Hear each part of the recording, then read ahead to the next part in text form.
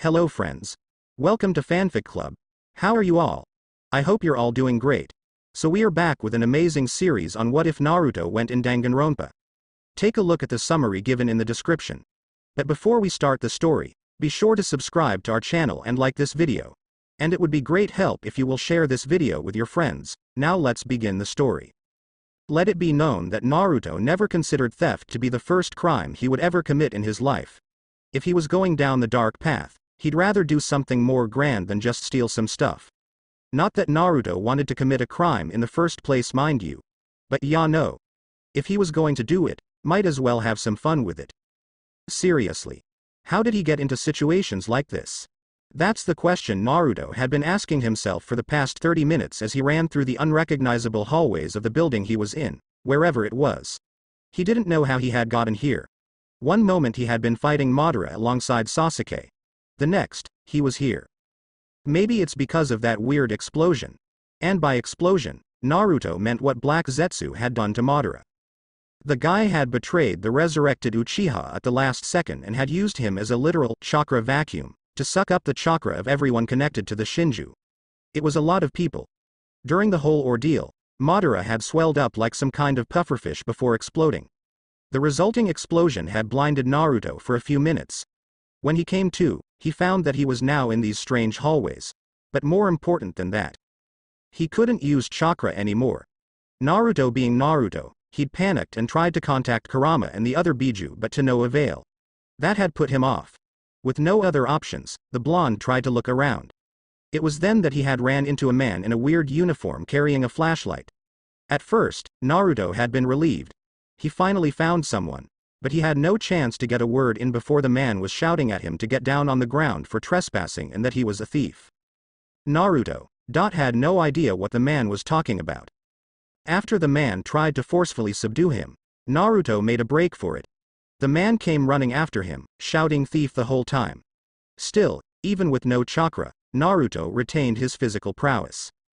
The blonde was just too fast for the man in the strange uniform. This brought Naruto to the present, where he was running aimlessly through the dark halls of this strange building. He saw weird objects in display cases, as well as statues and elaborate paintings. Some items he recognized, like poems on scrolls. But for the most part, it was all bizarre to him. What is this place? He wondered as he stepped inside one of the larger rooms.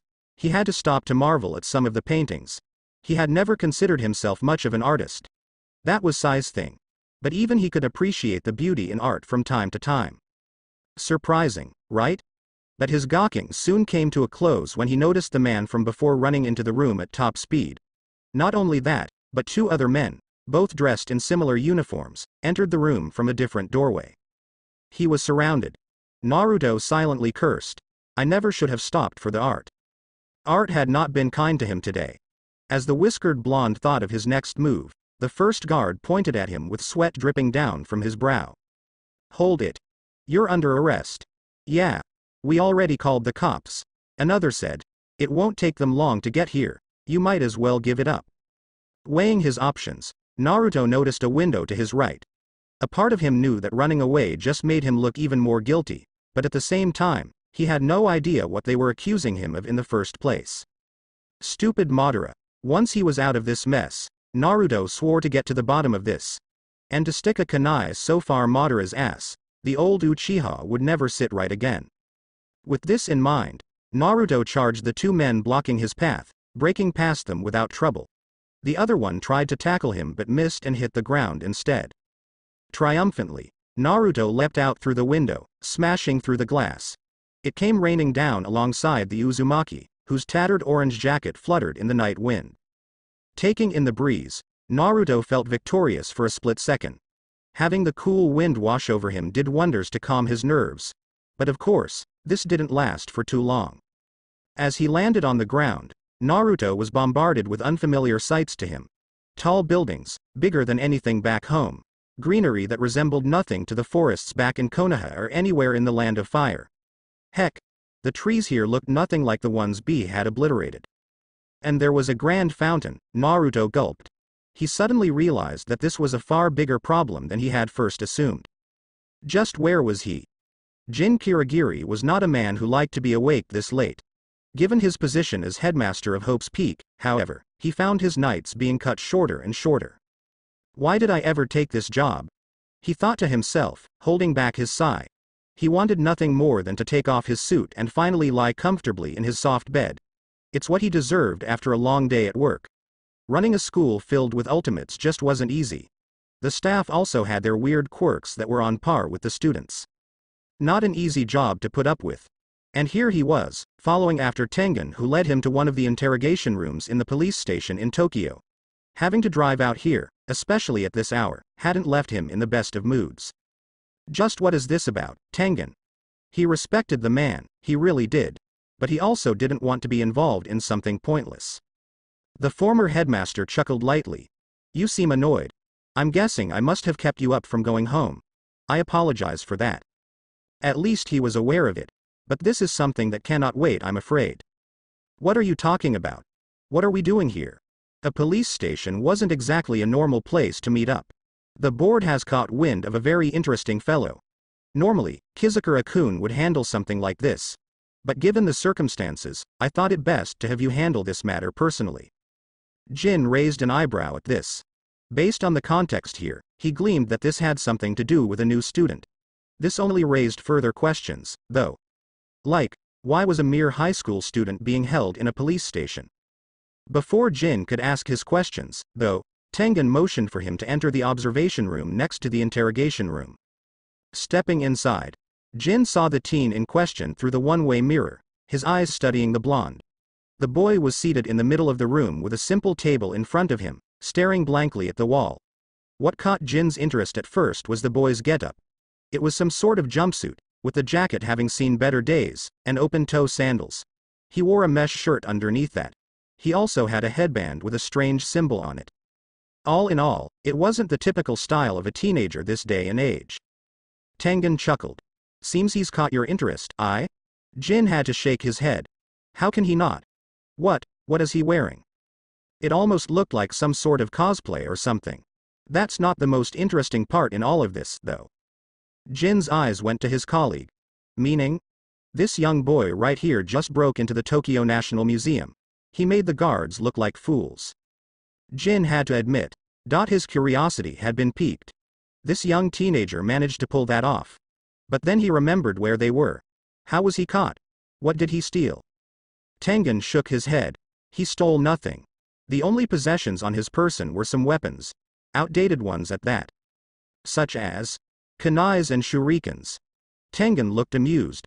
It was almost like he was a ninja with the way he broke in. The only thing that breaks that image is the orange. True enough. Orange just wasn't very stealthy. Regardless, the boy had still managed to pull off a potential heist, and all on his own. Orange or not, it was nothing to scoff at. He was only captured after he stopped running once he was out of the museum, Tengen explained. Something made him freeze up. Without that miracle, the cops were certain they wouldn't have been able to get to him in time. Not just that, but it seems like the boy appeared out of thin air. No records of him exist. Not in Japan at least. The police want to widen their search radius, but that's going to take some time. Interesting. Adjusting his tie, Jin said, I understand the fascination with this boy. However, what does this have to do with me? And with the board? The board wants the boy to come to Hope's Peak in order to study his skills. Jin's eyes widened. What? But that's, Tengen raised his hand. I felt the same way as you. Especially since he was in police custody. But given that the boy didn't steal anything, the board was able to persuade the police into turning him over to us without much trouble. Jin was aware of the political clout the board of trustees had at their disposal. It wasn't just their control of Hope's Peak Academy that made them dangerous. It's the influence they held on the country. But if they're willing to go this far, does this mean that? Jin trailed off, not daring to finish that statement. Tengen understood him well enough. Yes, it's for that project. The Izuru Kamukura project. In order to create the perfect Hope, Hope's Peak needed to research the talents of the Ultimates extensively. No shortcuts could be taken. Not if they wanted to succeed. What title is this boy to be given? Tengen merely grinned some. Hearing what the man had to say, Jin felt like smacking his head against the wall. They can't be serious, it was necessary. It went a long way to make the police understand that the boy meant no harm, Tengen said, shaking his head. Of course, we still have to explain the details to him. Given that he hasn't said a word since he got here, I don't think that's going to be an easy thing. So we are to bring a boy we know nothing about into the school with the other students? That was basically a recipe for disaster. He has talent. That's all we need to know. Jin shot the old man an incredulous look. Talent. It was all the school cared about. Jin was aware of this course. He wouldn't be headmaster if he didn't. It didn't mean he supported the decision, though. Regardless, it seemed like his hands were tied here. Now that the board of trustees had spoken, there was little Jin could do.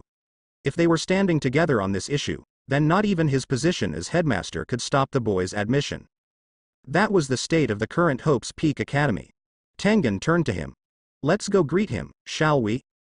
Naruto's mind was still numb. How couldn't it be? He was trying to wrap his head around everything that had happened to him in the past several hours. Suddenly being in that building, finding himself in a strange new place he'd never seen, transported to this facility.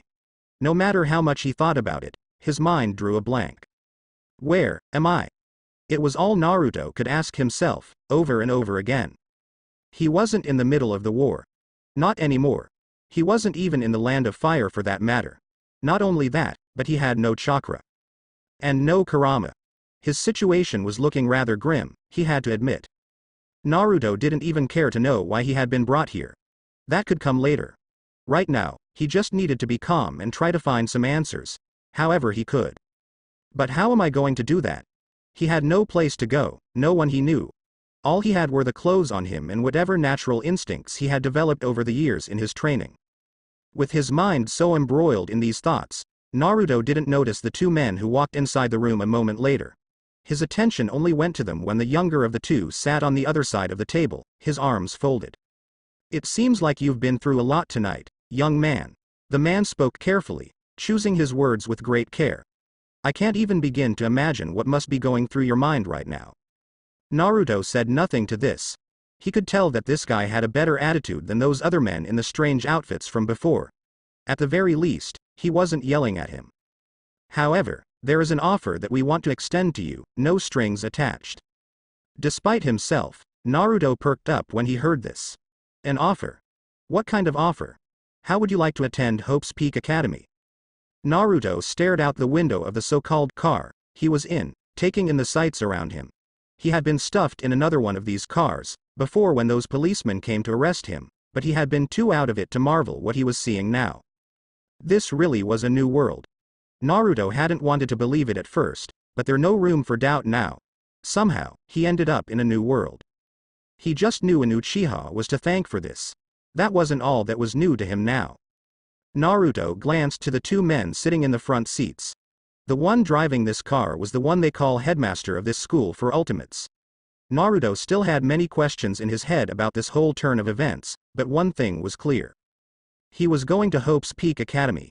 Hope's Peak Academy. Naruto tested the name with his mouth several times, the name rolling off his tongue with ease. It was also the first words he had spoken in some hours now. Jin nodded, his face impassive. Yes. That is the name of the school I represent. We were hoping you would join the school alongside the rest of the upcoming ultimates of this year. Ultimates? Jin had to pause at the questioning look the blonde was throwing his way. It was almost like this boy had no idea what an ultimate was. Tengen was the one who asked, have you never heard of an ultimate, or of Hope's Peak Academy? Am I supposed to? The response was so fast, the two men had to take a few moments to recompose themselves. Well, this kid had certainly been living under a rock, hadn't he? After all, there was not one teenager in this country who didn't know about Hope's Peak Academy or the students that attended the school. Anyone who managed to get into the main course was practically a celebrity. And yet, this boy in front of him didn't know anything about that. Jin had to discreetly pinch himself to make sure he wasn't dreaming. Tengen chuckled, finding more humor in the situation than Jin. You're not from around here, are you? Naruto looked at the men before him, silently going over his options. Right now, he had no idea where he was, or how he could get back home. He didn't have chakra, and Kurama was no longer inside him.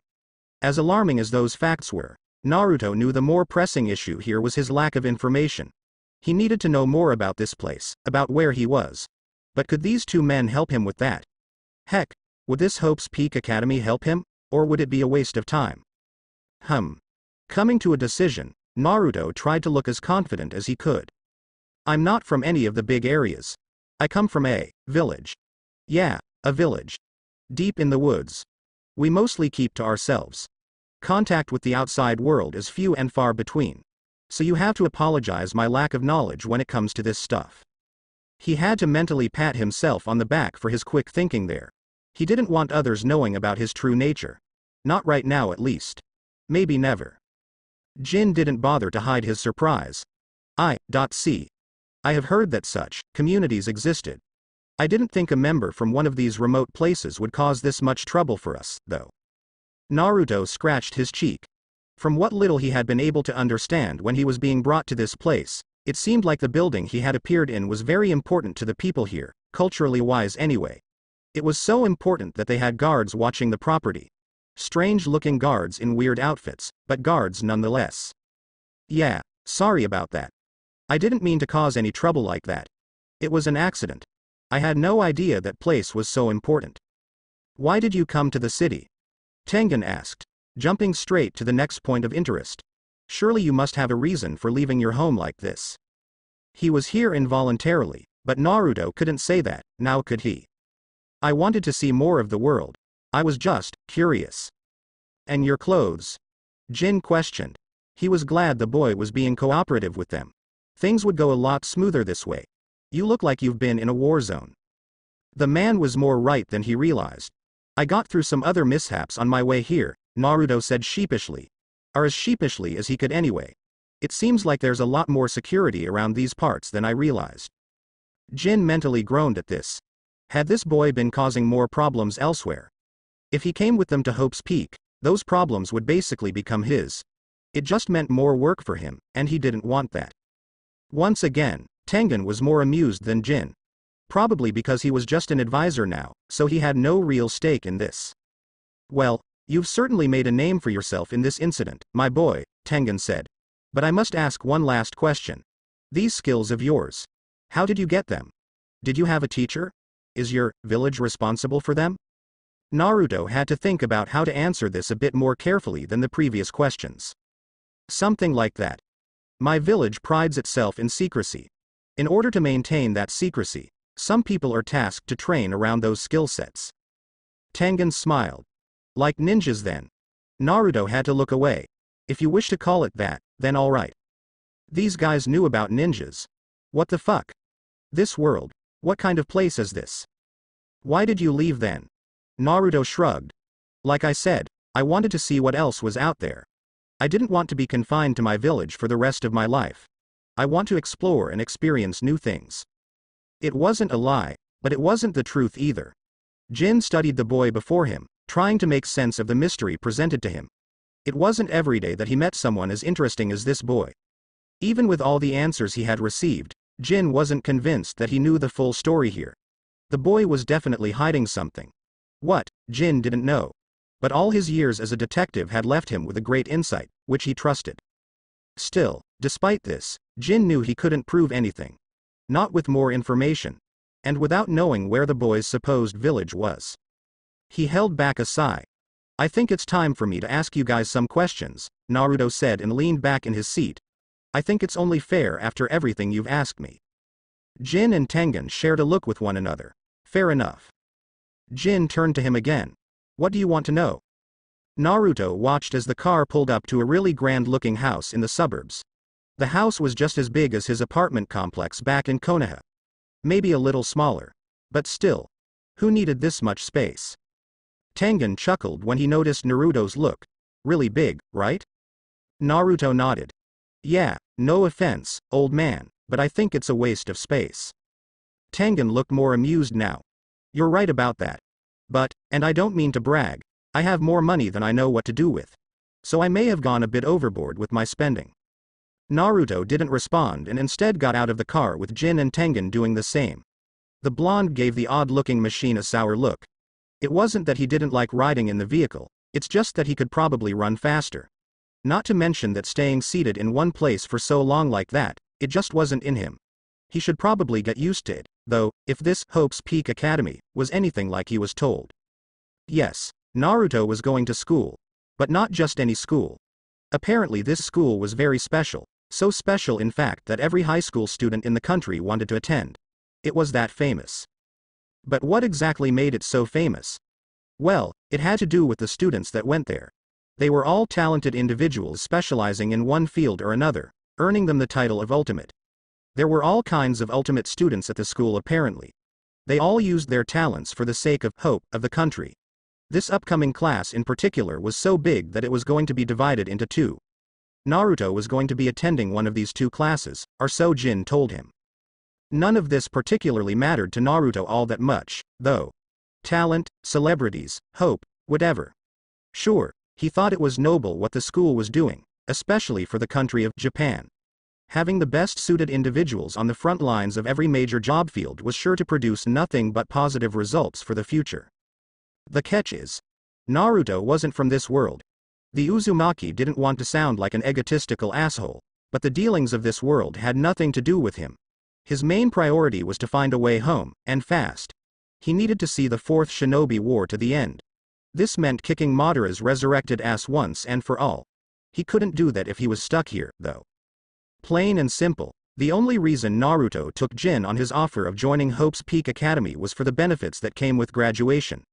And of the possible connections he could make here. From what Naruto could see, the best chances he had of finding someone who could help him return to his world was through this place. Until something better came around, Hope's Peak Academy was his best choice at the moment. This was why Naruto had been given the title of the Ultimate Ninja. It was lousy as far as Naruto was concerned, but he had pretty much confirmed to them by this point that he was a ninja. Or close enough to them that he could be called one. There was also the issue of money and housing to settle. Naruto had neither here. This explained why he was here now. "I'm gonna be staying here," Naruto said out loud, still shocked by the size of the house. Tengen chuckled. "You said you're not from around here. I'm not sure how you've managed to get by up until now, but considering that we're making you stay in one place, I figured it was the least I could do." Naruto was flattered, he really was. He would have been fine staying at the so-called dorms like most students did, but then Tengen went and offered this to him. Jin did not approve of this decision, but Tengen had been insistent about the matter. And so, here they were. "This is where we part ways," Jin spoke. "My house is in the opposite direction. And not as big." Naruto glanced at him before turning to Tengen again. He had to wonder why he was staying with the old man, but not with the headmaster. Was there a reason for that? Or was it at random? Or maybe was it because Tengen had the bigger house? They did say it was to help me adjust, but Naruto didn't buy that excuse. He wasn't great at reading other people like some of his friends, but he still trusted his gut above anything else. And his gut was telling him that there was something else going on here. Jin drove off after that, promising to call Naruto first thing in the morning. The Uzumaki simply watched the car speed away, still trying to wrap his around such a machine actually existing. It wasn't just the car either. It was the whole world around him. Everything, was different. Roads, houses, buildings, technology. Some seemed reminiscent to the technology back in his world. But it was still a lot to swallow for him. "Shall we go?" Naruto followed after Tengen, who led him to the house. There was a pretty long driveway that led to the property, and a big fence that kept people from entering without permission. Naruto felt that it made the place look more unwelcoming, but maybe that was the intention. "I don't spend much time here," Tengen told him as the two stepped inside the home. There was a big living room waiting for Naruto.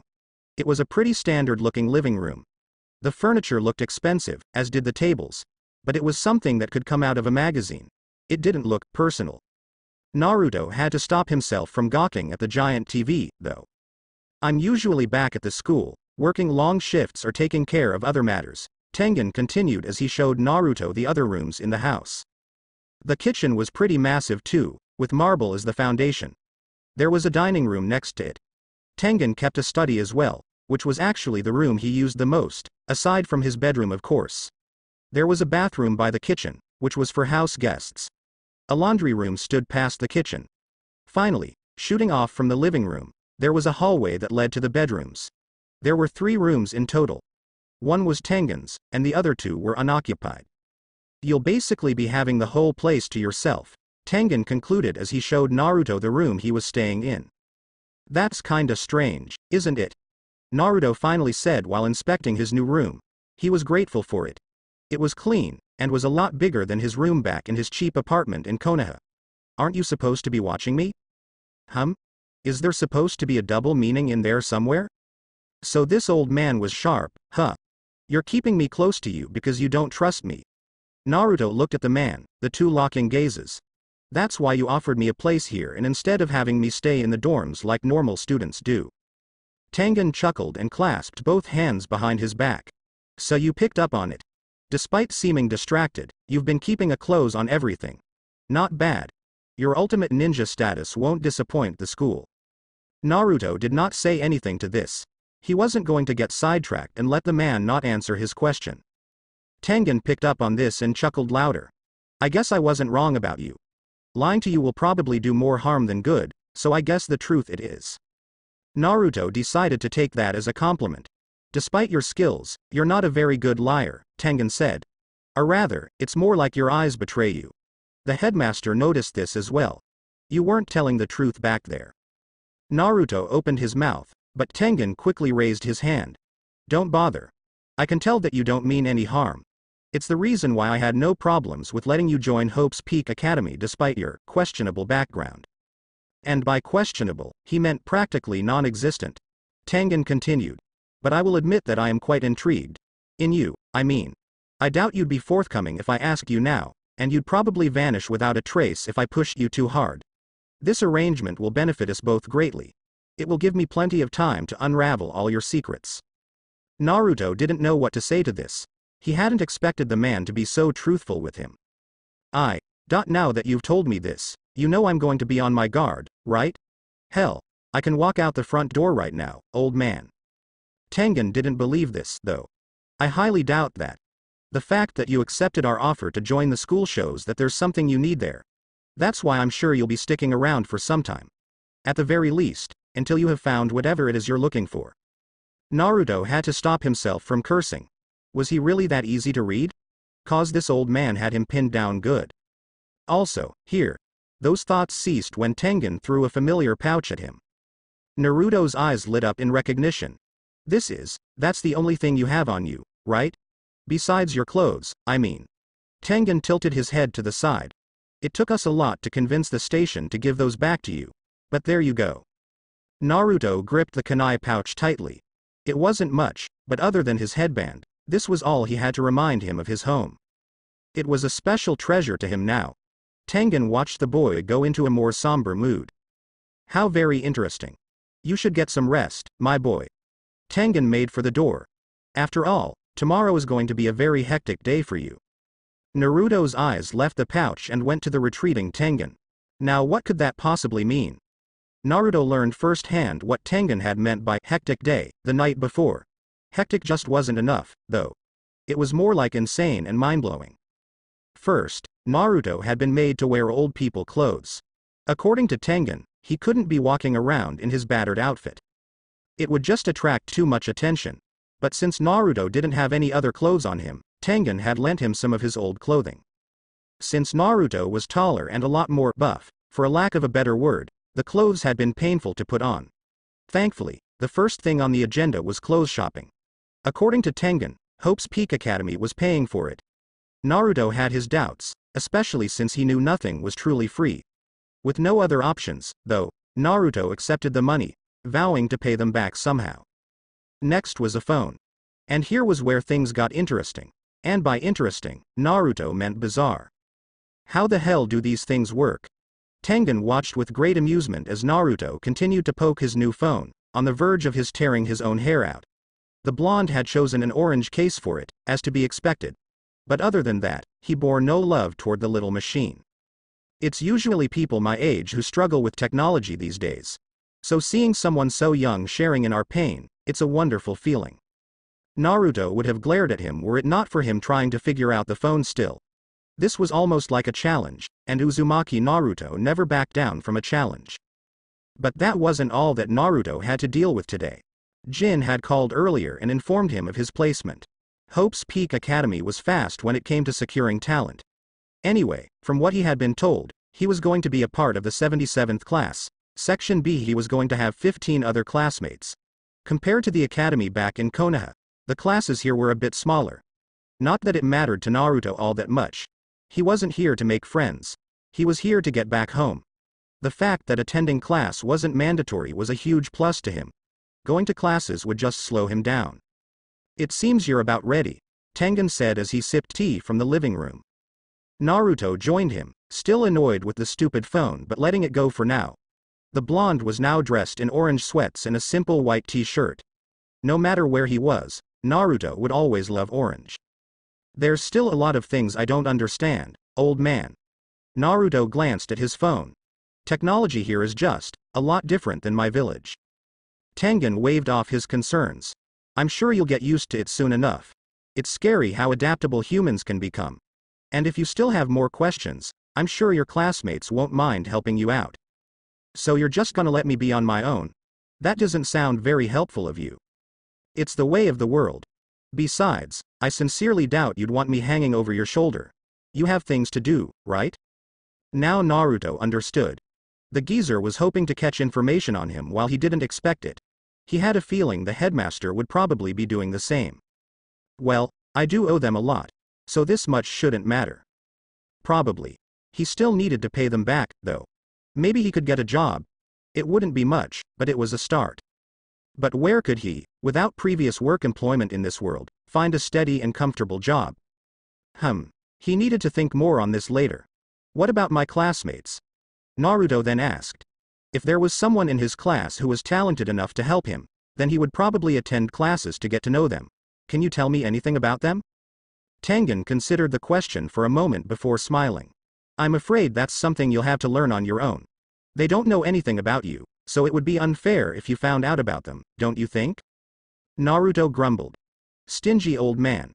What Tengen failed to mention to the blonde were the online comment boards filled with information about Hope's Peak Academy and its students. Not just that, but that his name would also be on there soon enough. But it wasn't like he was lying to the poor boy, sort of. He. The next several days went by faster, albeit tediously. Other than trying to get acquainted with the inner workings of this new world, there wasn't much else for Naruto to do. Studying wasn't exactly his forte. And without shadow clones to back him up, it was a slow process. Thankfully, the language was the same here as it was back in his world.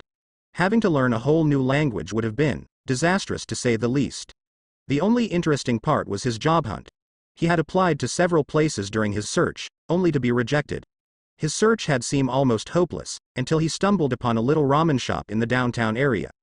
A nice old man ran the whole place, but it seemed like he was getting too old to keep doing all the work on his own. Naruto had applied for a position on the spot. So that was fun. He could now earn money while being surrounded by ramen. It was a dream come true for him. He could also start paying Tengen and the school the money he owed, even though the old man kept insisting it wasn't necessary. Naruto wasn't one to let his debts go unanswered, after all. All in all, his new life here was starting to shape into something a lot different from the one back in Konoha. There was less violence, less fighting for his life, and had an overall mundane feel to it. Naruto didn't know whether this was bad or not. Anyhow, all of that was just the icing on the cake for what his new life was all about. Hope's Peak Academy was the cake itself. Naruto realized this as he stood before the massive school, his invitation letter in hand. Jin had mailed it to him a few days ago. He had brought it with him for reference. I'm supposed to meet at the gym. It was the first time he would be attending a normal school, so he was feeling a bit hesitant. But he couldn't let that feeling take hold. He needed to do this, for his friends back home, for himself.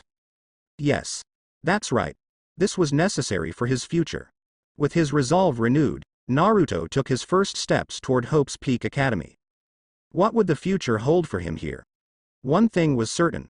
Things would never be the same for the blonde after this. Naruto peered down the empty hallway.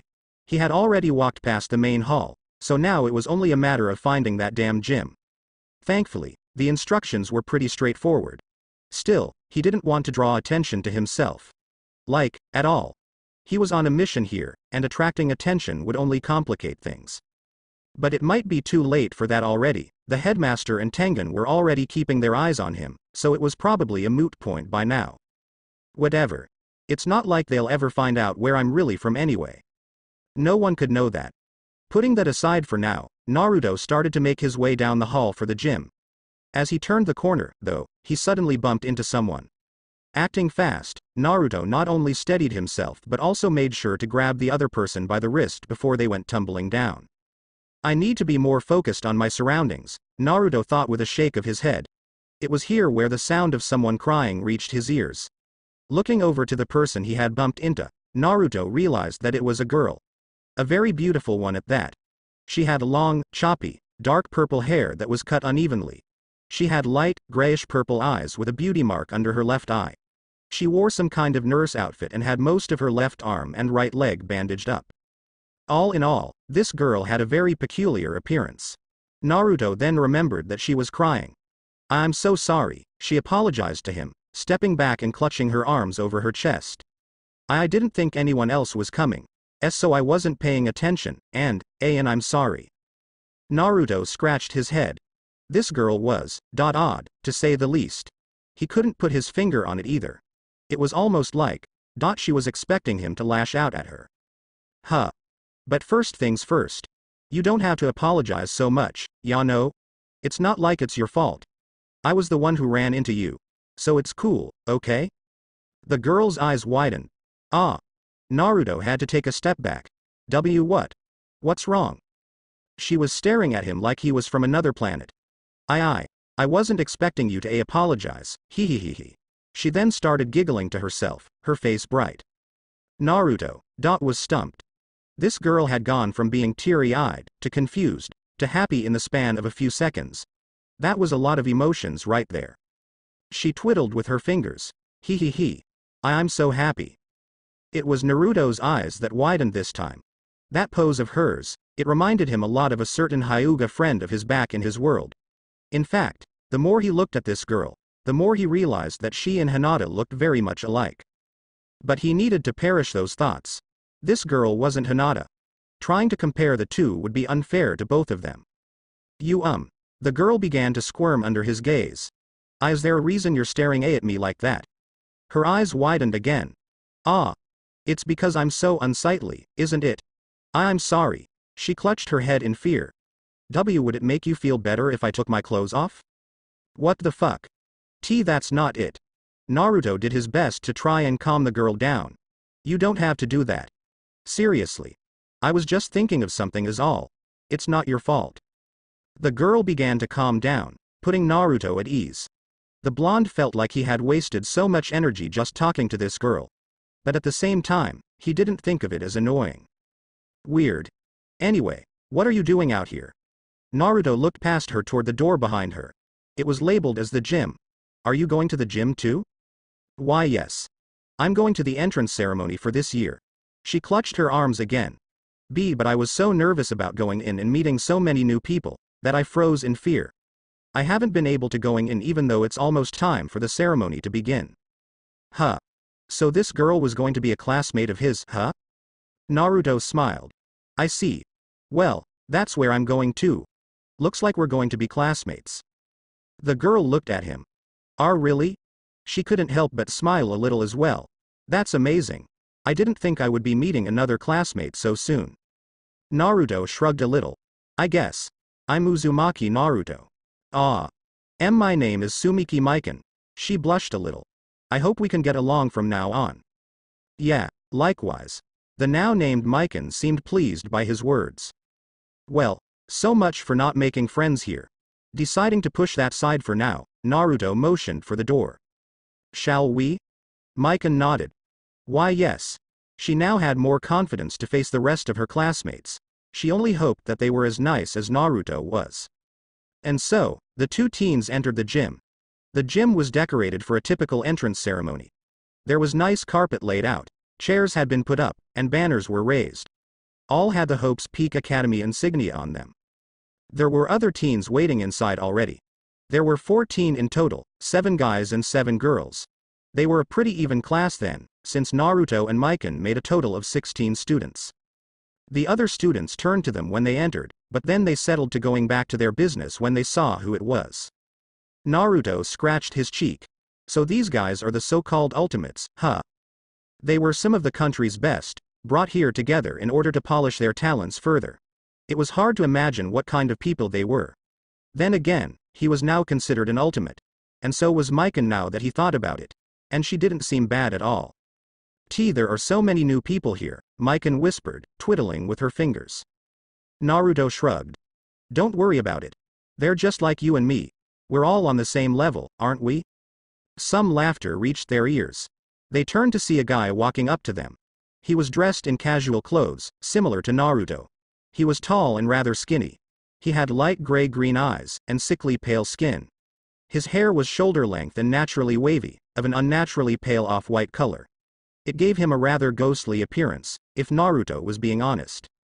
That's a rather optimistic thing to say, he spoke as he neared them.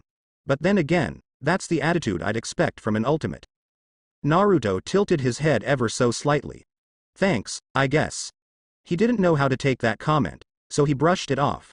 But it's true. We're all the same here, aren't we?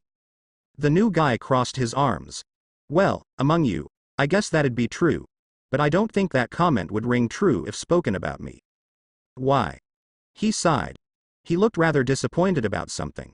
I only got in here due to luck. That's rather stupid, wouldn't you agree? Luck. Mikan was confused. How does that work? He chuckled sheepishly. Haven't you heard? Every year, Hope's Peak Academy holds a lottery out of completely ordinary students. Whoever wins gets to join the school as the ultimate lucky student.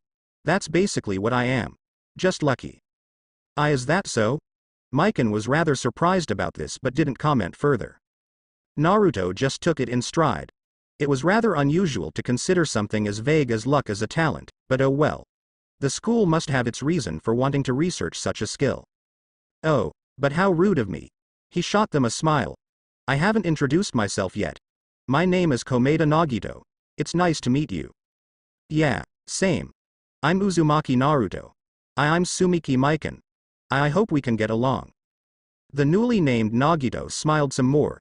I recognize you, Sumiki-san. You're the ultimate nurse, aren't you? Many people were discussing your achievements online. You're rather popular, aren't you? That seemed to throw Mikan for a loop. They were? Why? Everyone is rather popular online, you know. Nagito then looked down, smiling to himself. Of course, with the exception of me. While Mikan was freaking out about her sudden popularity, Naruto was more than happy to congratulate her. Congrats, Mikan. I didn't know you were so awesome. Still, he had to wonder how someone so skittish could become a nurse of all things. Man, Sakura-chan would have a field day with this. Mikan was suddenly freaking out about something else entirely. Mikan. My first name. Now, Naruto was lost. Yeah? That is your name, right? It's just the first time anyone has called me by my first name before. Naruto shrugged. Oh. Okay. He didn't see the big deal with that. He called all of his friends by their given names. Nagito couldn't help but laugh. Ha ha ha. You're a strange one, Uzumaki-kun. Could it be, are you into seducing women? Mikan turned bright red. Naruto gave the boy a dull stare. I honestly have no idea what you're talking about. Is that so? Nagito let the matter drop and said, well, I must admit something. I was able to find information on just about everyone in our class. Except you, of course. I only saw your name being mentioned once or twice, but nothing concrete. Naruto wasn't all that surprised. He had read up on this internet. It housed all the information people could ever need or want. It was honestly kind of scary. But of course, there was no way the internet would have anything on him. It hadn't even been a month since he had arrived to this world. But damn that Tengen. He hadn't bothered to tell the blonde about this beforehand. He would have followed Nagito's example and looked up the others if he had known. Whatever. Nothing he could do about it now. Well, that's good. If everyone knew about me, I wouldn't exactly live up to my title. Oh? Nagito was genuinely intrigued now. What is your title then? Naruto sighed and looked away. It still sounded silly to him, but hiding it here would probably bring more problems than it would solve. Might as well just get it over with. I'm the ultimate ninja. Mikan squeaked. And ninja? You're really a ninja? Yep. I didn't know any existed still, Naruto smirked. Oh, we're around. Sorta. Humming, Nagito looked over Naruto's attire, noting the orange. That is rather surprising to hear. That changed Naruto's mood completely. He grumbled. You don't like the orange either, I'm guessing. Nagito smiled, trying his best to look innocent. Oh my. Looks like I've been caught. Bastard, at least try to hide it. I think it looks great, na, Uzumaki-san. Poor girl. She had tried to use his first name, but it looked like she still couldn't get there. Still, Naruto was more than happy to accept the compliment, and so, he patted the girl on the head. Thanks, Mikan. I knew you could accept the awesomeness of the orange. Mikan giggled, fully delighted to be praised and petted like this. It was the first time anyone had been so kind to her, and it brought a great feeling to her heart. Nagito found the whole exchange to be amusing. Well, I'm not sure how helpful I can be, but if you need help talking to the others, I'm more than happy to lend a hand. The others, huh? Naruto glanced around the gym, seeing the rest of the class minding their own business. A part of him knew that he was already messing things up. This wasn't how things were meant to go. He wasn't supposed to be friendly with these guys. His normal carefree personality won out, though. That's why he felt great bonding with new people. They're all pretty wild out and eccentric, but I'm sure you can win them over, Nagito said. Well, if Nagito and Mikan were any indication, then Naruto was sure the rest of his new classmates were bound to be crazy too. It suited him just fine, though. Normal was overrated. But before they could continue, a shout echoed throughout the gym. It was one of the girls. A very well-endowed girl at that. She had a very athletic and curvaceous body. She had tan skin, dark gray eyes, and very unkempt chestnut hair. She wore a short-sleeved white shirt with the top few buttons undone, exposing a large amount of cleavage. She also had on a red miniskirt and cream-colored loafers. The girl seemed to be picking a fight with one of the guys. A very masculine guy at that. Seriously, the guy could give the Raikage a run for his money in terms of muscles. He had on a white tank top under a blue tracksuit, with the jacket wide open. He had chains around his neck with a whistle hanging from the middle. And, was a blue electric aura coming out of his eyes? What the heck? Naruto had no better reaction than that, blinking as the two suddenly began to trade blows with one another. Chairs were sent flying off, and some of the floor began to tear apart.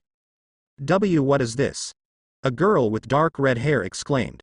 She had light freckles across her cheeks and had olive green eyes. She was holding a camera. She was dressed in some kind of pale green uniform, probably from her old school.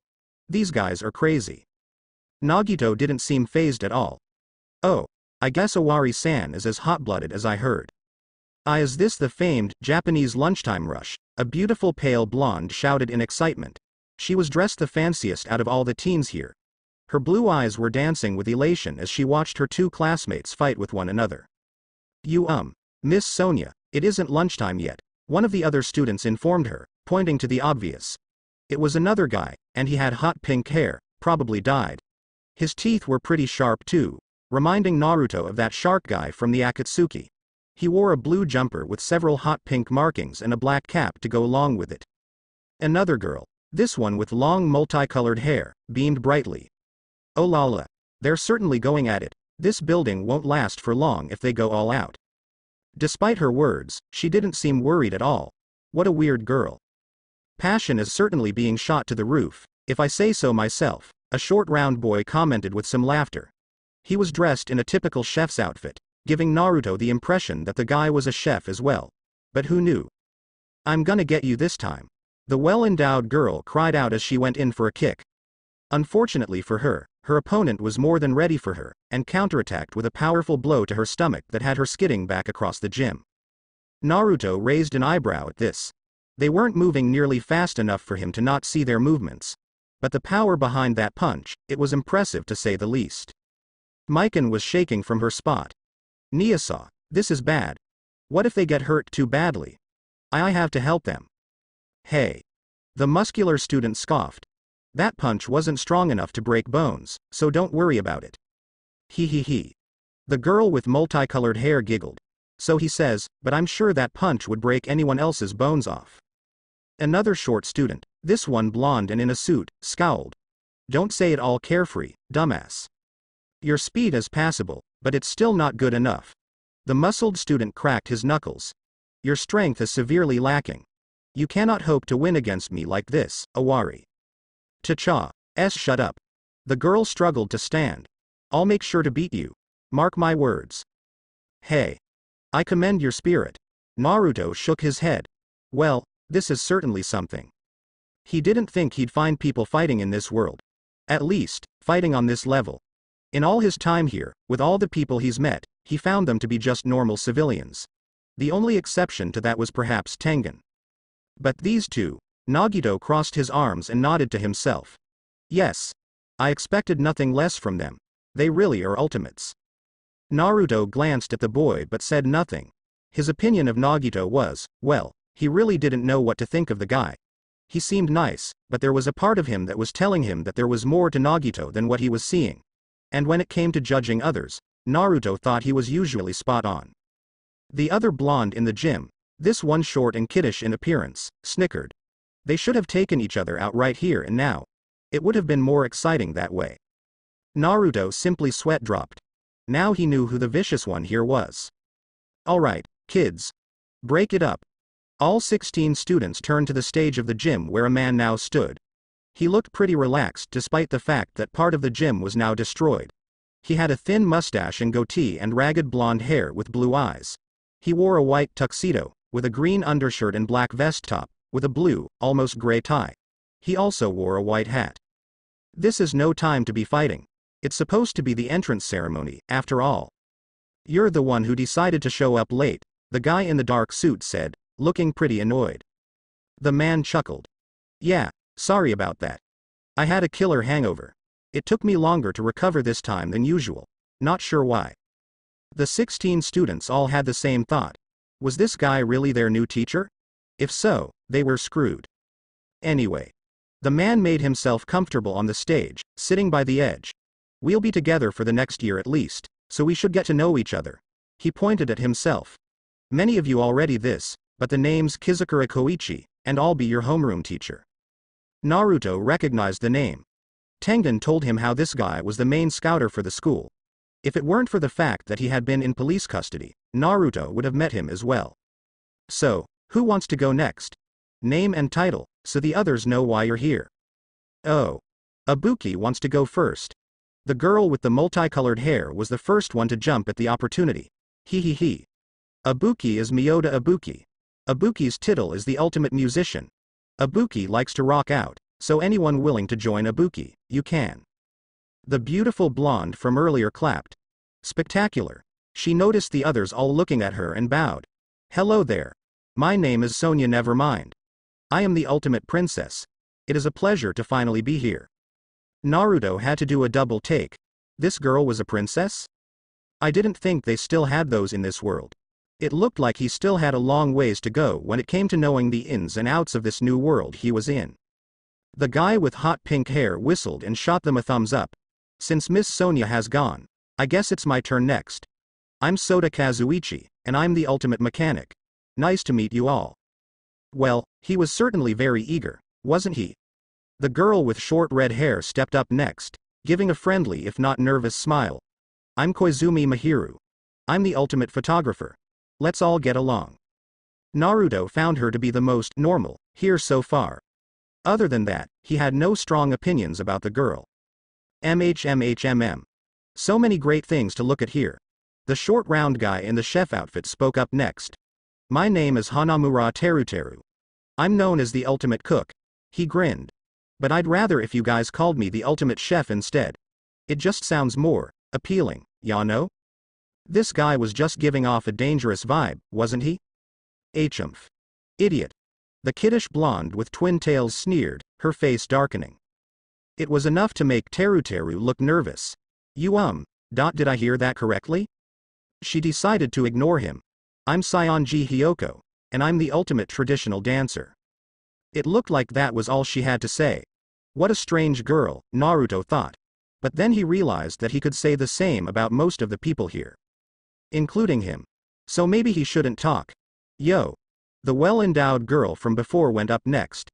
It seemed like she had recovered from the devastating blow she had taken earlier. The name's Awari Akane. Apparently I'm the ultimate gymnast. Nice to meet ya. Apparently, this girl was just. She was the type who focused more on fighting than anything else, wasn't she? Well, it wasn't like Naruto disliked those kinds of people. Gahahaha.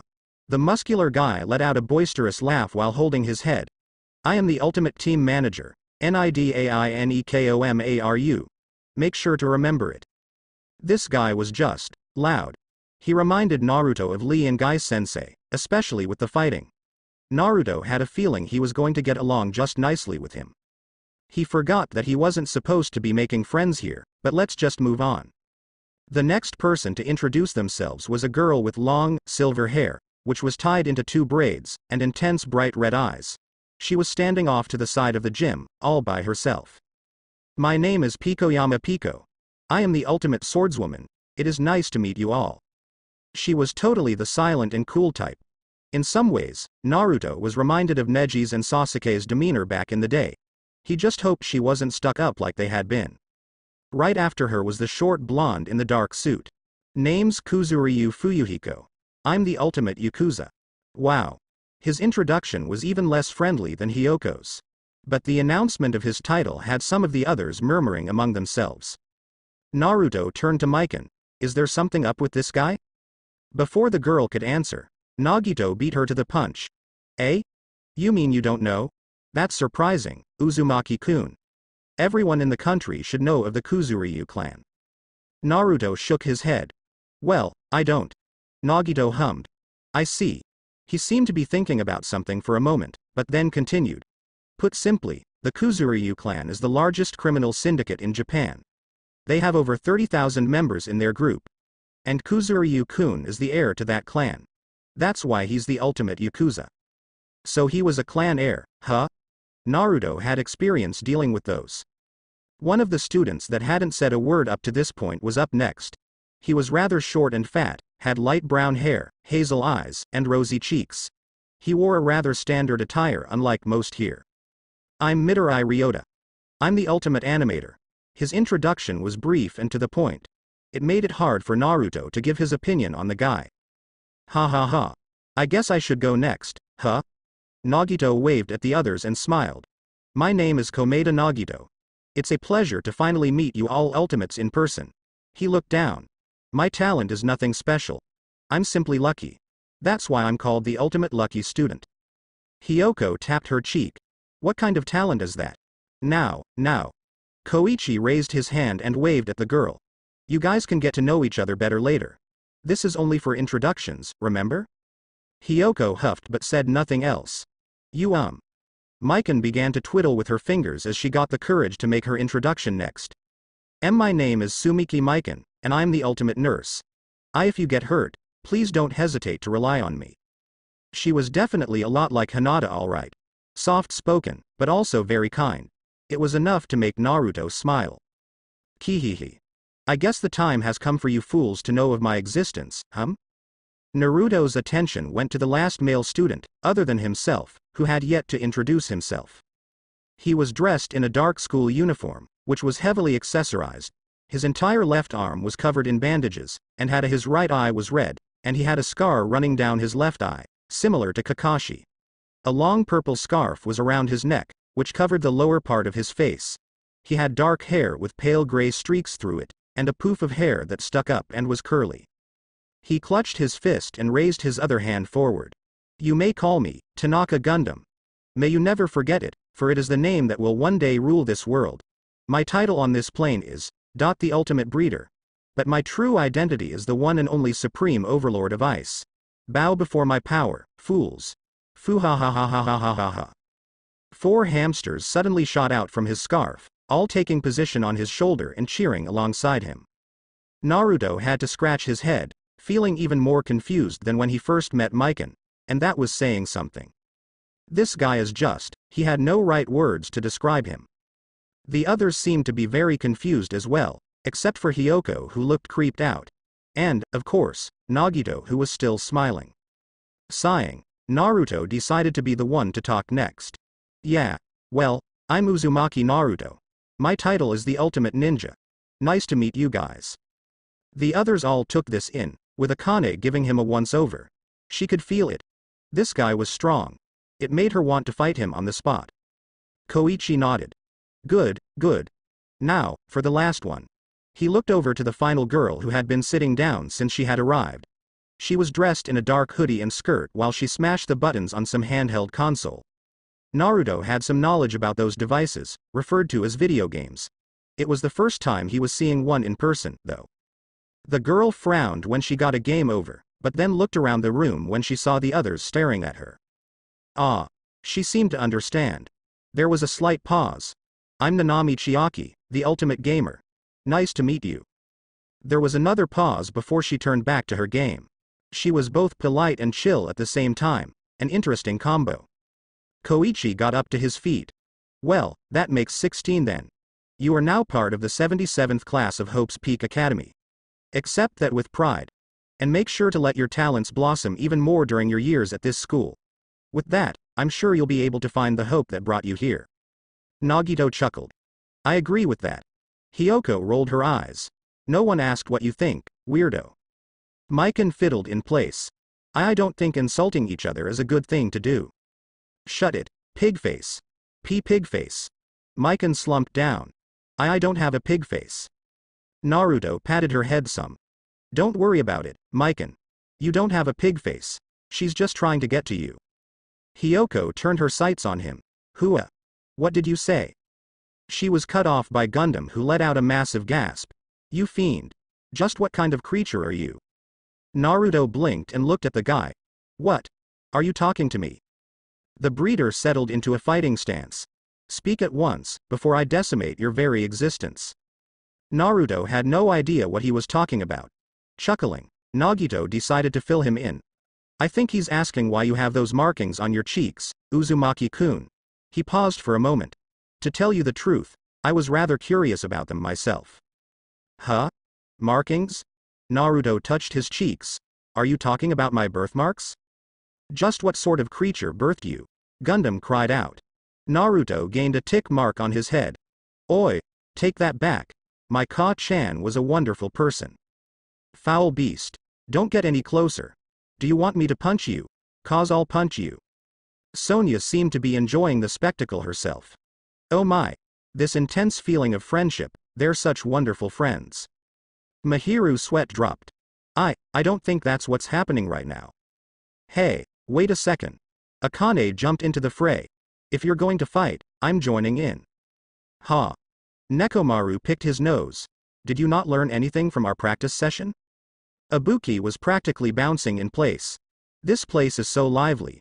If I had to write a song about it, it'd be titled, Sunrise at the Gym. What the hell kind of title is that? Kazuichi said, looking at the girl like she was crazy. Why, you can do it, you Uzumaki-san. Mikan was cheering for Naruto as the blonde and Gundam were practically butting heads with one another by this point. I know you can defeat him. Teruteru sighed happily. Two men, pushing against one another so closely, the passion. It's magnificent. Fuyuhiko crossed his arms and glanced to the side. Humph. Idiots. Pico had no comment, and neither did Ryota. Chiaki merely lowered her game console for a moment before bringing it back up. Nagito. Well, he just smiled. A lot. Koichi scratched his head under his hat as the gym practically descended into chaos, with Naruto, Gundam, and Akane leading the charge. Oh boy. I sure have my hands full, don't I? Yes, this was going to be a very interesting year indeed. Koichi took a sip from the flask he carried with him at all times, not paying attention to the ongoings of the world around him. He didn't like to be awake this early, and he usually wasn't. However, since he had been assigned as a teacher this year, it seemed like his habit of sleeping in late was going to be cut short. Stupid responsibilities. Doesn't the school understand my drinking hobby? They were short on staff at the moment, though, so it couldn't be helped, he supposed. I gotta just continue my drinking and get up early in the mornings. It didn't sound too tough. He had done it today, hadn't he? True, he had been rather late. And yes, he felt like shit. But sacrifices had to be made for his booze. With this in mind, The man settled himself comfortably on the stage, resting his back on the wooden surface. He was gonna continue fantasizing about all the alcohol he was gonna drink later were it not for Mihiru, who suddenly appeared over him, both hands on her hips. Geez. What kind of teacher are you? You know the gym was almost just destroyed, right? The girl was annoyed. Koichi knew this much. But what did she expect? All ultimates were crazy in some form or another. Bring them together in one place, and bam. Catastrophe was sure to happen. Sitting up, Koichi was about to explain this to the girl but stopped when he noticed the rest of his class staring at him with a mixture of annoyance, disgust, and just impatience. He didn't make the best first impression, did he? What's this? I thought you guys were fighting it out. Nekomaru, who held Akane by the back of her shirt, grunted. I was able to calm them down, somehow. Akane struggled against him. Let me go, old man. Things were just starting to look good. Naruto scratched the back of his head. A three-way doesn't exactly suit me right now, Akane. I just wanted to sucker punch Gundam. The beast tamer scowled. Why you? How dare you call me by such a name? Huh? Is there something wrong with calling you that? Gundam looked like he wanted to say something else but held himself back. Instead, he crossed his arms and looked away. Hmph. Very well. Address me so casually if you must. Just know I'm prepared to destroy you at a moment's notice. That is the power I hold. With my 4 dark devas of destruction. Foo-ha-ha-ha-ha-ha-ha. His 4 hamsters came flying out from his scarf again, all cheering alongside their master. Naruto, being Naruto, stepped up to the laughing breeder and looked at the hamsters with curiosity. Whoa. You really do have hamsters living inside your scarf. That's so cool. Sonia was right beside her fellow blonde, also mesmerized by the hamsters. He is right. It is incredible. And they're so cute too. Ugh. Gundam tried to step back, not used to people being so friendly with him like this. Step back, you fools. Otherwise, you'll get blown away by my automatic barrier. Oh my. Sonia gasped, believing the boy. I don't want something like that to happen. Naruto shook his head. Calm down, Sonia. He's just kidding. Right? Hey, you guys, this isn't the time for this, Mihiru said from on top the stage. We're supposed to be having our entrance ceremony, remember? Mikan twiddled with her fingers. But we've already introduced ourselves. What else are we supposed to do? Mihiru turned to Koichi. That's what our new teacher is supposed to tell us, right? The man brought his arms up in defense. See, calm down, Koizumi-chan. Don't call me that. Right. Koichi coughed into his hand and put his flask away. Well, we do have one more matter to attend to today, he told them as he stood up again. Actually, more like 2. Fuyuhiko hmphed. And what are they? He just wanted to get this done with as soon as possible. It's a tour of the school, of course. Koichi grinned. I know some of you have been here before, but many of you haven't. That's why it's best if you get a feel for what your new campus looks like. You'll be here for the next 3 years, after all. Assuming none of them failed the practical exams, of course. Hiyoko tapped her cheek. Then we can start right now? She too wanted to leave already. She wanted to go home and eat her candy on her bed like she usually did during this time of the day. Not so fast. Koichi walked up to the podium on top of the stage. There, he pulled out a basket and showed it to the class. All your names have been written on sheets of paper and put in here. One of you will come up and draw a name, and whoever you get will be your partner for today. Koichi hadn't been the one to come up with this idea. He was originally just going to let them do whatever they wanted. But then Tengen had come up to him a few days ago and suggested this idea to him. While it was rare for the advisor to do something like that, Koichi went with it, mostly so that he could seem sophisticated to his students. Hiyoko huffed in annoyance. Why do we have to pair up? I don't want to be close to any of these idiots. Teru chuckled nervously. Your appearance doesn't match your attitude at all. Nagito, on the other hand, seemed excited about the idea. Ha ha ha. So wonderful. I'm sure everyone will get closer because of this activity. Mikan glanced at Naruto, who was scratching his head. She was hoping she would get paired up with him. But would he even want that? No, there's no way he would. She would probably just be a burden to him. Koichi placed the basket by the edge of the stage as Mihiru went down to join the others. Well, who wants to go first? Ibuki. Ibuki gets to be first. Once again, It was the enthusiastic girl who volunteered herself.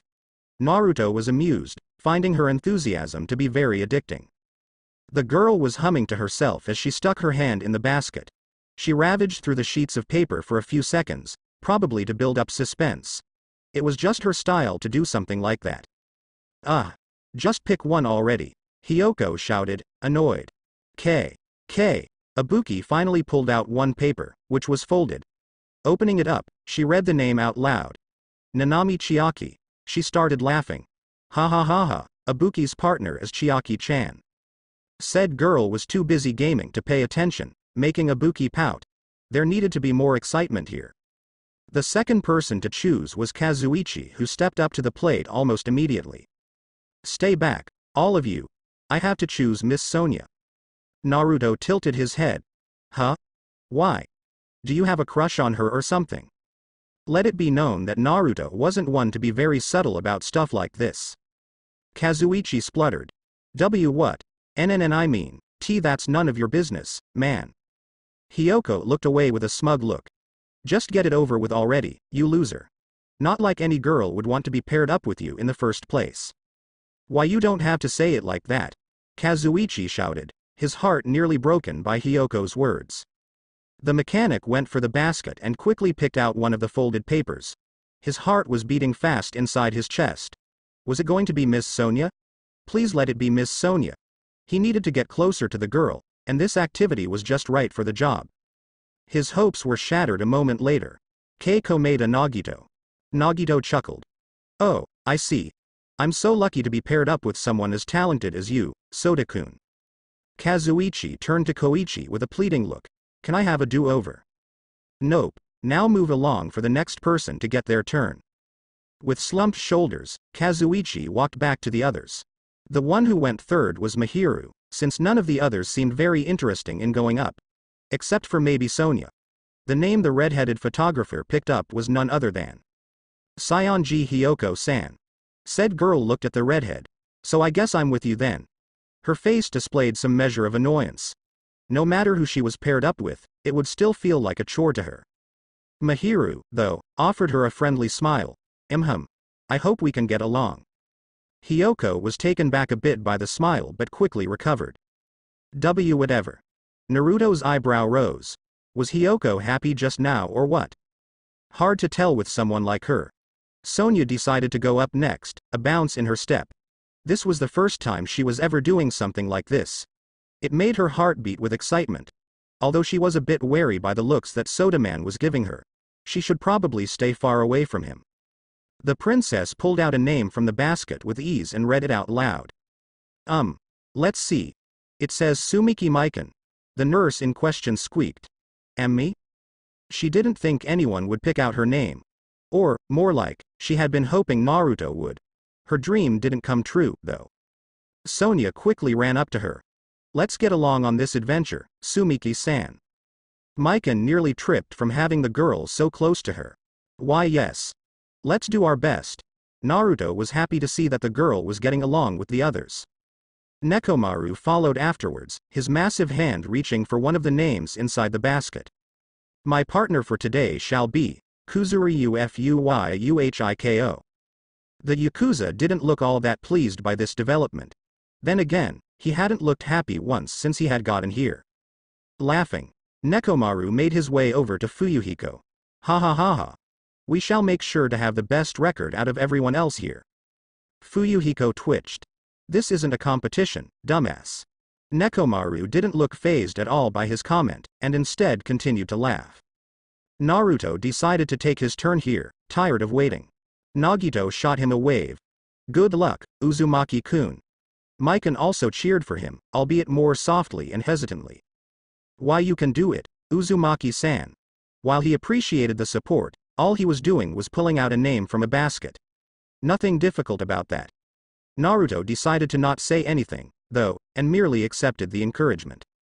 He quickly fished for one of the papers in the basket, and the name he pulled out was none other than Pikoyama Piko. The blonde looked to where the girl was standing. She had been one of the quiet ones so far, not speaking very much. Naruto found that to be a bit lonely. Maybe he could change that? Looks like it's you and me, Piko. Piko closed her eyes. I'd prefer if you didn't address me so casually, Uzumaki-san. Naruto chuckled as he walked up to her. Don't be so stiff, Piko. No reason to act like old farts here. One of her eyebrows twitched. Regardless, I feel as if. Naruto cut her off and patted her on the back. Again, don't act so stiff. We're in the prime of our lives, not old people. Piko twitched again. Dealing with the Uzumaki was going to require all of her patience, it seemed. As for Naruto, he was once again forgetting about his rule to not make any friends here. By this point, there was no turning back, though. His usual friendly nature was just rooted in him. He acted without thinking about it. That's just the kind of person he was. Not only that, but the students here seemed just like the type of people he'd like to hang out with. Fuyuhiko found the whole scene to be somewhat annoying to him. No one got that close to Piko. Almost everyone they met was scared of her. The only exception was their family. But this guy. What's his deal? Something was definitely up with the blonde, Fuyuhiko just didn't know what it was. Hmph. Let's see which of you fools shall serve as my unfortunate companion for this trip in the netherworld. Gundam walked forward and took a name from the basket. It seems, my companion shall be none other than the angry beast who dared to attack me earlier. Mahiru frowned a little. Just, what? It was all the girl could say. Nagito decided to translate for them. Seeing as Uzumaki-kun already has a partner, I believe he is referring to Owari-san. Huh. Me? Akane placed a hand on her hips and grunted in annoyance. You should have just said something in the first place, hamster man. Gundam visibly recoiled at the nickname. You fool. You dare refer to my 4 dark devas of destruction by such a term. He gripped his wrist in anger. They have the power to destroy this entire world. Kazuichi deadpanned. I think you're totally overestimating the power of those hamsters of yours. Alright, that's enough. Koichi decided to take charge before another argument could break out. He needed them out of here ASAP so that he could take a nap. The last 2 remaining are Hanamura and Midori. That means the 2 of you are together. Teruteru flashed the animator a grin. Let's get along, okay? Ryota didn't know why, but he didn't trust that grin one bit. Koichi waved them off. Now go. Explore the school to your heart's content, or whatever. Mahiru narrowed her eyes. And you're not coming with us? Why would I? You're our teacher. It's your job. Peeved. You brats are old enough to know right from wrong. I'm not gonna hold your hand. This guy, he was rather blunt, wasn't he? Oh, that reminds me. Koichi suddenly looked up. After you're finished, go to the nurse's office on the 1st floor. There, you'll get fitted for your uniform. He shrugged a little. If you want to wear a uniform anyway. Like classes, it's not mandatory for you to do so. Many were pleased to hear that it wasn't mandatory, mainly Hyoko, Kazuichi, and Nekomaru. And Teruteru too, since he rather enjoyed wearing his usual getup. It was a constant reminder of what he was here to accomplish. And with that, the 16 students began to file out of the gym in order to explore this new school of theirs. It was going to be a big chunk of their lives, after all. This was shaping out to be a long day. The groups of 2 had totally wandered off on their own, each interested in different parts of the school. For example, Teruteru was excited to see what the cafeteria had to offer, as did Ryota for some reason. Heck, the animator was even bouncing in excitement when Teruteru offered to cook him something. Hyoko was complaining about walking so much, but Mahiru was somehow able to get her to keep going. The redhead apparently wanted to see the courtyards since, according to rumors, they were pretty beautiful.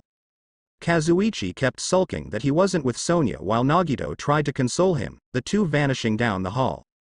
Speaking of Sonia, Mikan had been curious about the nurse's office, so the 2 girls had headed off in that direction.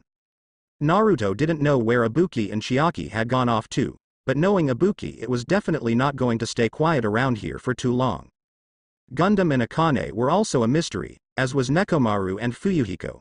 There was no telling what kind of trouble they could get into, but Naruto decided not to worry about it too much. He and Piko were already at the 5th floor of the school. They had come up here because nothing else was really interesting to them on the lower levels. There should also be another class joining the school this year, Naruto thought, scratching his chin.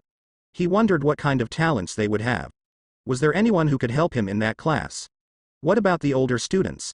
He needed to get in touch with them as well. See if he could probe them about finding a way to another dimension. The thought of failure never entered Naruto's mind.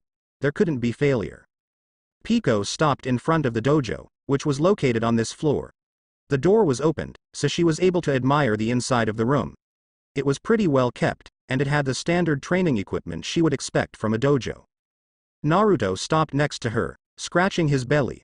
Man, I'm starting to get hungry. Maybe I should ask Teruteru to cook me up some ramen. The cook could probably pull off something divine if his ultimate talent was all about cooking.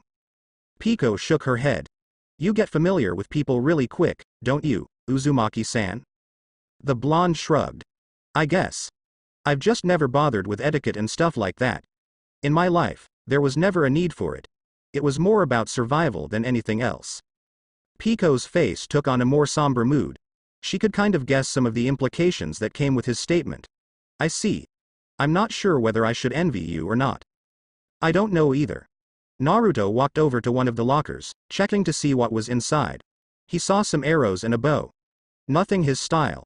But like I said back in the gym, it doesn't really matter now. We're all the same in here. I would have to disagree with you there, Pico replied. Everyone walks a different path in life. Nothing can be ever truly understood because of it.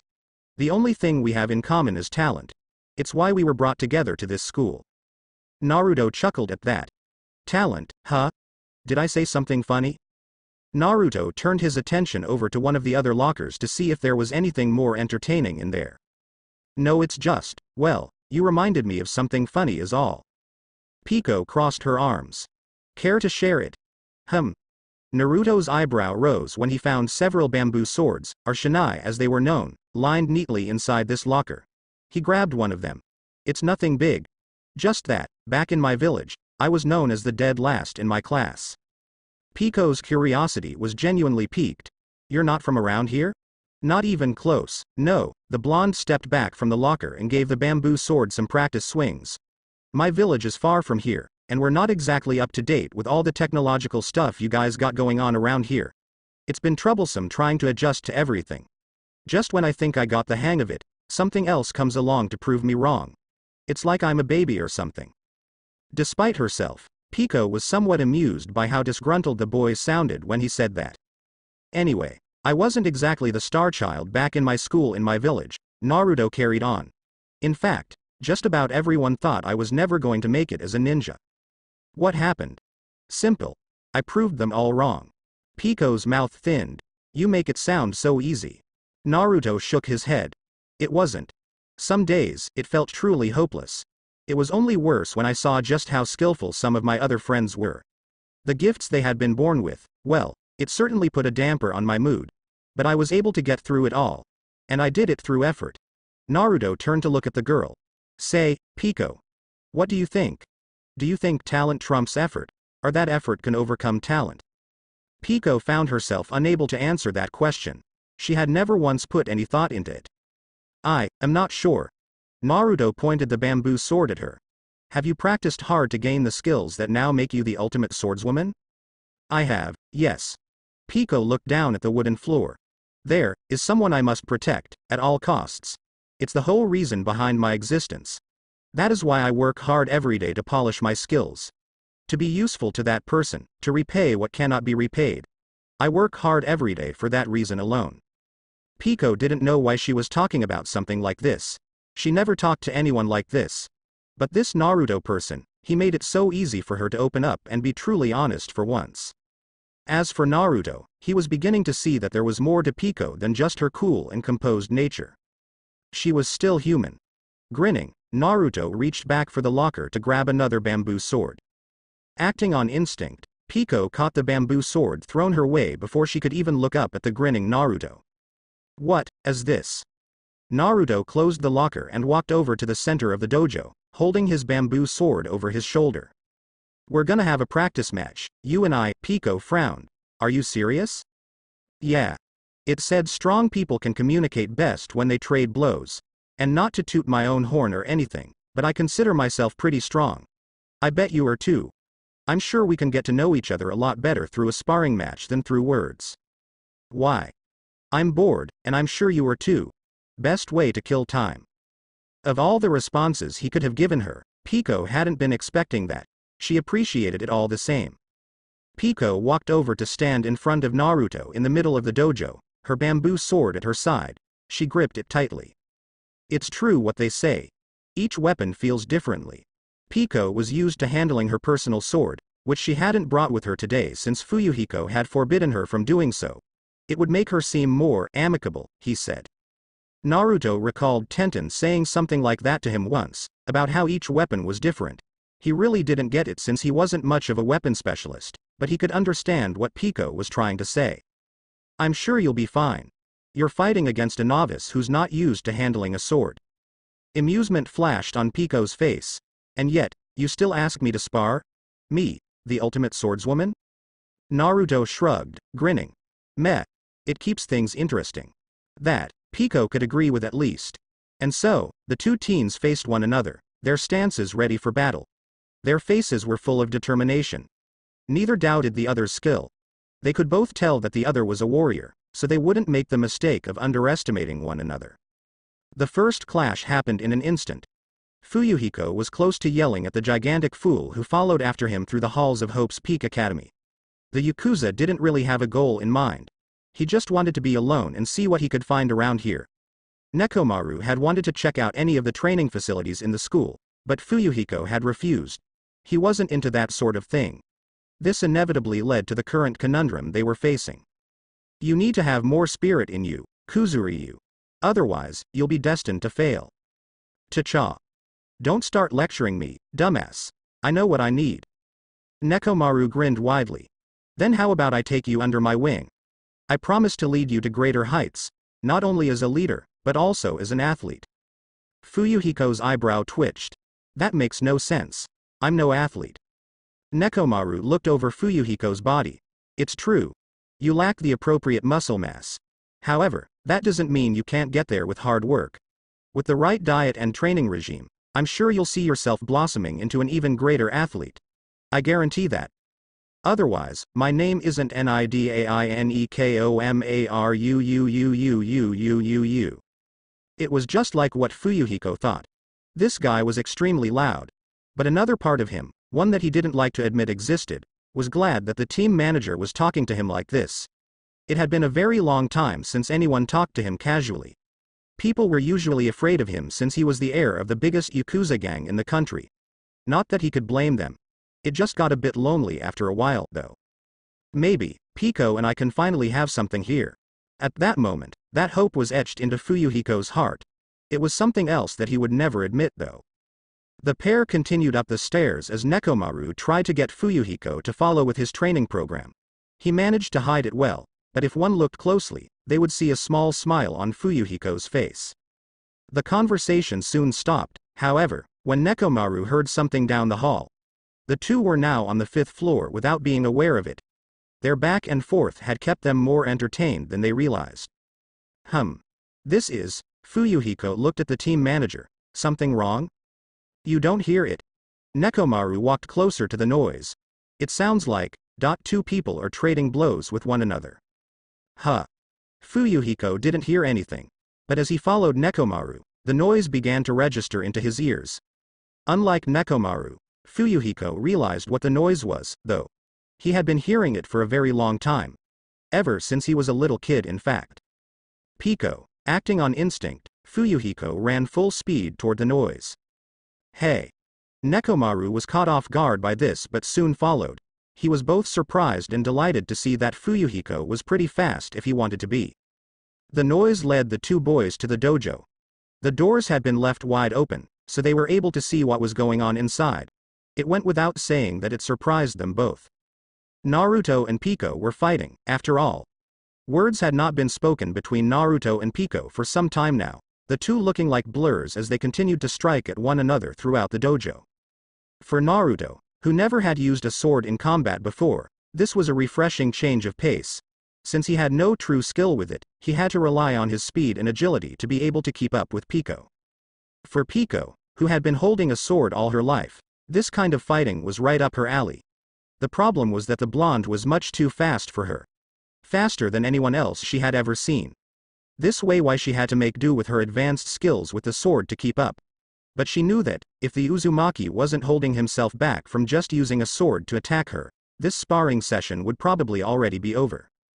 But where was the fun in that? Because that's the thing. Pico was having fun. It was the first time she had felt this way when practicing with her swordsmanship. It wasn't that she hated it. In fact, more often than not, it calmed her down.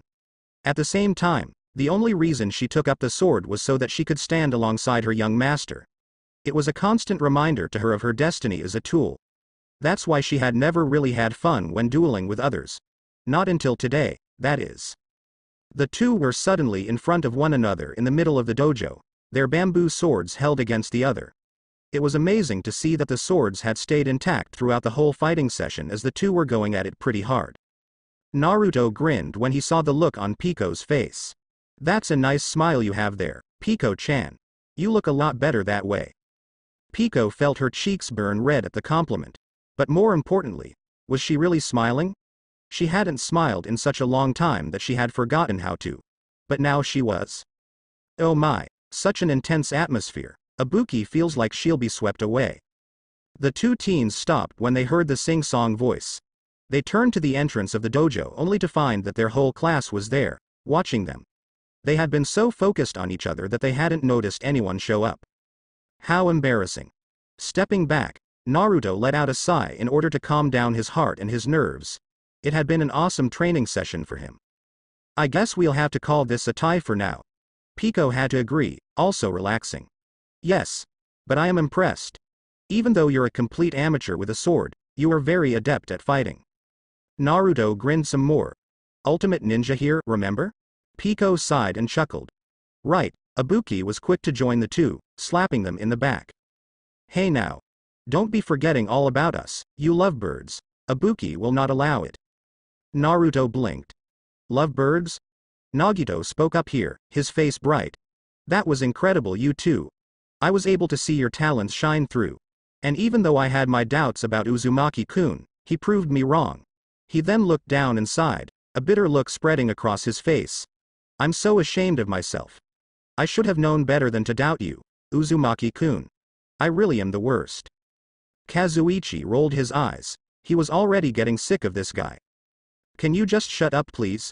Sonia's face displayed her excitement. Ooh, I too had my doubts about you being a Japanese ninja, Uzumaki-san. But you are. She looked at Pico. And you were wonderful as well, Pikoyama-san. Keeping up with a Japanese ninja, it's incredible. Mahiru laughed awkwardly. Sonia-san, ninjas are only from Japan, you know? Hyoko huffed and looked away. Stupid princess. Let her be. Kazuichi shouted, jumping to defend his new love. It's just some culture shock. That's all. I knew it. You are strong. Akane smirked and raised her fists. I want to fight you, Uzumaki. But forget the swords, just come at me. Naruto chuckled. Sorry, Akane. But maybe some other time. I need to get my measurements done for my uniform. Akane sulked. Mikan appeared next to Naruto, looking worried. Hey, are you alright, Uzumaki-san? You're not hurt, are you? Naruto patted her on the head. I'm fine. It was just a practice session. Nothing you have to worry about, Mikan. The girl found herself enjoying the head petting more and more. In fact, it might become addicting to her. You are right about that, though. Mahiru remembered what Koichi had told them. If we want to get our uniforms, we'll have to go down to the nurse's office. Sonia smiled. Yes. There's a teacher waiting downstairs for us. Sumiki-san and I already confirmed that. I'm quite fine with what I have on. Teruteru flashed them a grin. It's a lot more intimate, don't you think? Su-G-R-O-O-O-O-S-S-S-S-S-S. Ibuki was the one who voiced what every female in the room was thinking. I don't need any stupid uniforms, Akane said while picking her ear. That just sounds like a lot of trouble. Geez. Nekomaru crossed his arms over his massive chest. You're quite a simple woman, aren't you?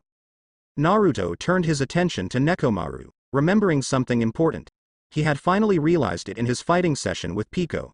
He needed to keep up with his training if he was going to make sure he was going to stick around here. He personally also wanted to keep his skills. Normally, he took care of his own training, but there was nothing wrong with getting some help either. Yo, Nekomaru. I actually need a favor from you if you don't mind. Oh? Nekomaru faced the blonde. And what might that be? Naruto went to the locker to put the bamboo sword back where it belonged. Since I'm in the city, I no longer have anyone to help me with my training. So I was wondering if you could come up with something for me. If you can. Determination started to flash on Nekomaru's face. And did the electricity from his eyes get stronger too? Leave it to me. I'll make sure to give you the best training regime you have ever seen. Or else, my name isn't Nidainnekomarrrrrruu. Naruto was amused. Thanks. I appreciate it. Nagito chuckled. Yep. Everyone's hope is shining through today. It's so wonderful. Ryota could only shake his head when he heard this. What a strange guy. Now, let us march onward. Gundam faced the door with his 4 dark devas of destruction striking poses all across his body. It is time to meet our maker. Fuhahahahaha. Mahiru's sweat dropped. We're only getting our uniforms. Hyoko sulked. There are so many weird people around here. I hope I don't become one too. Kazuichi scratched his cheek. I think you already are one. The blonde dancer glared at the mechanic. No one asked you. Now. Mahiru kept the girl from pouncing on Kazuichi. We should all get along here. We are going to be together from now on. I fully agree with that. Nagito smiled. If we're together, I'm sure everyone's hopes will shine even stronger. No one knew what to say to that. Except for Naruto, who walked up to the boy and patted him on the back. Nagito, we're going to have to make sure you learn how to talk later. Oh. Nagito seemed uncertain about something. You're even using my first name too? Well, yeah. We are kinda friends now, aren't we? Nagito didn't seem to know how to take this. I'm flattered by your words, Uzumaki-kun. But. Sheesh. Stop saying weird stuff already. Naruto shook his head before looking over to Teruteru as they all began to exit the dojo. Teruteru. I actually have a request for you too. Oh my. You're so forward, Uzumaki-kun. What's with this strange vibe in the air? Nagito watched everyone exit. He didn't understand this strange feeling in his chest. What could it be? What's your hometown like, Uzumaki-san? You're getting too close, Sonia. Please give Uzumaki-san his space. Kazuichi was positively glowing with jealousy as he watched Naruto be surrounded by not only Mikan, but also Sonia. Mikan had offered to take Naruto's measurement for his uniform. The blonde had taken her up on the offer, not seeing any reason to turn her down. Sonia just wanted to know more about the Japanese ninja. Nagito chuckled softly as he noticed Kazuichi's current demeanor. Uzumaki-kun certainly is popular, isn't he? I don't like it, Kazuichi muttered, his jealousy growing the more he stared at the scene. Miss Sonia should be hanging over my shoulder right about now. Man. What a weird bastard you are. Fuyuhiko made for the door, having already gotten all his measurements done. He had his PE uniform in hand as well. Apparently those were also being handed out here, which Koichi had forgotten to mention to them. Mahiru hadn't been pleased about that, calling their teacher a drunk old man. No one had dared argue with her. It's only your first day, and you're already after someone. I can't help it. Kazuichi glared at Naruto, who was too busy answering Sonia's questions to notice. I've always dreamed of going out with a hot blonde. And Miss Sonia is a princess. That makes it all the better. Fuyuhiko could only shake his head in dismay as he walked out. Before closing the door, though, he gave Naruto one final glance. He had never seen Pico express that kind of emotion before. It was nice to him, to see his childhood friend act like that. To not be tied down by his clan's stupid rules. For her to just be a normal girl. This place, it really was something else. Pico noticed Fuyuhiko's stare and furrowed her brow, not understanding what her young master was doing exactly. It confused her, but it was probably nothing serious. Hopefully. Naruto's words were still fresh in her mind, though. She knew she had some thinking to do tonight. Akane frowned as she picked up one of the female PE uniforms. Do we really have to wear this? It seems to be for physical exercise, Ryota said, already having his in hand. I wonder why we have those here. I think it's great. Nekomaru grinned. It's always a good thing to train the body. I just can't keep up with all of this, Hyoko said as she looked over the PE uniforms on the table. She had been happy that she didn't have to wear the school uniforms. Her normal clothes suited her just fine. But this was just embarrassing for her. Mihiru blushed a little. I understand what you mean. Bloomers are a bit risky. I've never heard of these things before, Naruto admitted as he walked up to them. Mikan had finished with his measurements already for his school uniform. Sonia was by his side, also curious to check out their PE uniforms. Oh my. I have never worn such clothing before. It does not cover much, does it? MHMMHMM. Some blood began to drip down from Teruteru's nostril. I believe the school has made a fine choice. Indeed. Hyoko looked like she wanted to puke. Now I really don't want to wear these. Mihiru sighed. I know how you feel, Sionji-san, but I don't think we have a choice. Sonia clapped and smiled. Well, I for one am looking forward to trying them out. It is all part of the experience. Kazuichi beamed. I agree with you, Miss Sonia. It can't hurt. Mihiru rolled her eyes. It looked like she was going to have to deal with a lot of perverts around here. But, Naruto-chan. Ibuki suddenly appeared over the blonde's shoulder, poking him on the cheek. The girl just wanted to touch the whiskers. They looked really cute to her. How do you not know what bloomers are? Like, all guys know what they are. Teruteru smiled even more. I certainly know what they are. Ryota backed away from the short boy. You might not want to publicize that too much. Nobody noticed Chiaki walking out in the background. She already had everything she needed, so there was no reason for her to stick around. Naruto shrugged. We didn't have these where we come from. Are they special or something? Teruteru shook his head. Oh, Uzumaki-kun. How you must have suffered. Mihiru glared at the cook. Or maybe he just has more decency than you. Teruteru didn't seem bothered by her comment at all. I assure you, mademoiselle, no one has more decency than me. It is a little embarrassing to be wearing bloomers in front of others, Mikan said softly while poking her fingers together. Naruto didn't get it. Really? Is it really that embarrassing? It's megaton embarrassing. Ibuki exclaimed, still poking his cheek. Naruto would just have to see for himself then, maybe. God. Why he was looking forward to that. He couldn't be becoming more like Ero Sennin. Not a chance. Akane scowled. I can make do with what I got. I don't need this. It's part of the school rules, Pico reminded her as she walked toward the door. I would take one at least if I were you. It is strange that they would enforce something like this over the official uniforms, Sonia muttered, mostly to herself.